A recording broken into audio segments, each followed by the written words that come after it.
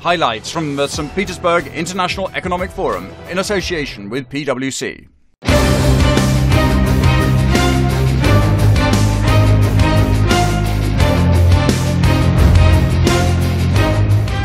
The world in which we all operate has become increasingly challenging. So-called risk-free may not be risk-free going forward. We're looking for certainty, transparency, stability.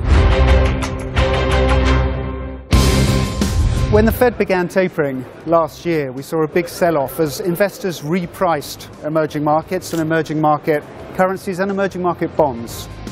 Private capital has been flowing out of Russia. We're in a competitive world where if you snooze, you lose. There's a lot less enthusiasm for BRICS than there was a year ago. South Africa needs to start looking outward, not inward. The lowest per capita income countries tend to be the most politically unstable, and that has probably been a factor hurting investor sentiment. Global economic risks are being caused by the much slower growth in emerging markets.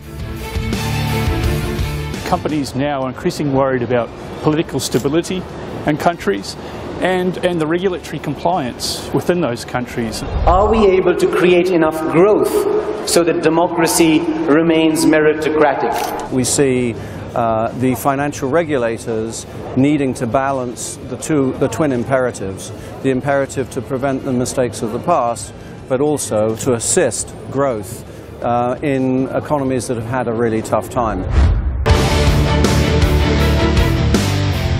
Our CEO survey showed us that finding of growth has got a lot tougher these days. If you really want to be a top-performing company, you have to be a global company. You cannot just focus on your local market. Winning the confidence of investors can take years, but it can sometimes be destroyed in a matter of minutes.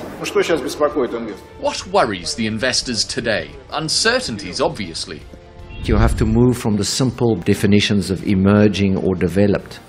In fact, it is now about where on the capital structure can you still get a premium. Only way for the Russian economy to be a real global player is to be open for all of the markets and all of the market participants. You need to find the businesses and the entrepreneurs where they are, because they will all be selling globally as opposed to locally. And that changes the framework and that changes the risk paradigm within which we look at investments.